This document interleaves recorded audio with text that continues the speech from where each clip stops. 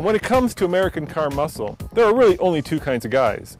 There are Camaro guys and there are Mustang guys. And as you can probably tell, I'm a Camaro guy. And I'm a Mustang guy.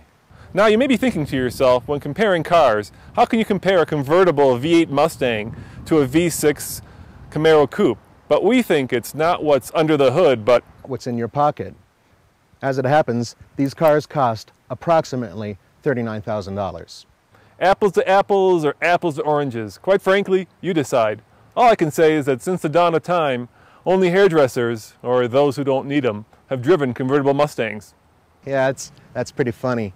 Yeah, well, at least inside the Camaro, you have to lean the seat all the way back in order to drive if you're over 6'5". I think we have to approach this more objectively.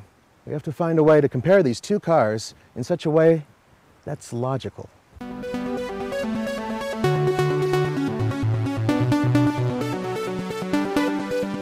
We've got two cars here, the new Camaro 2010 and the new Mustang 2010. They're both $39,000. If you had $39K, which would you choose?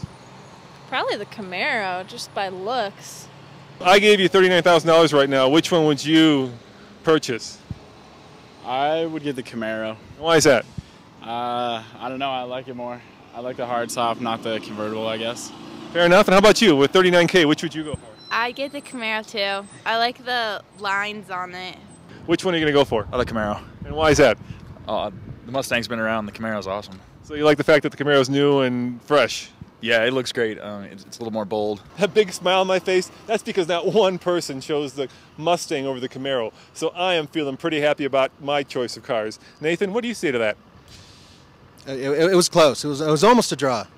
Yeah, if you consider a draw being 10-0. But anyway, it's not just about looks, it's about handling. So let's see if we can find out how these cars handle, and let's take them into the canyon. You ready for that? Yeah, I'll take you on in the canyons. All right, we'll go in the canyon, and then we'll see which one accelerates faster after that.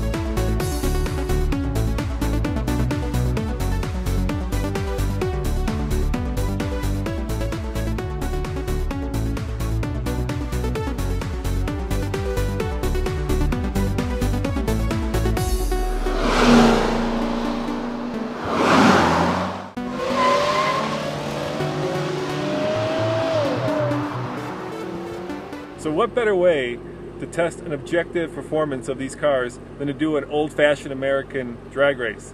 So let's see if this Camaro can take on the fat muscle car over there with 305 horsepower versus 315. You up for it? Bring it on, Camaro boy!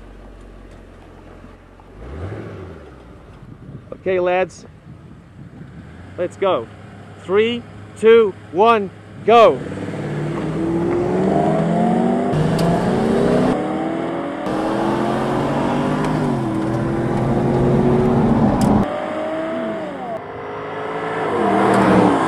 Nathan, Mustang boy, we had a good day. Yeah, you had a good day. We had a good day. We got to drive the cars, we got to see what people thought about them, and best of all, we got to drag the cars. Yeah. And my count, I would say that the Camaro certainly won the beauty contest. Without a doubt. I can't deny that. And the Mustang certainly won the drag race. Yeah. I mean, I really like the Camaro. It's gorgeous. It's a real looker. Handles great. And it did absolutely kick the Mustang's butt on handling.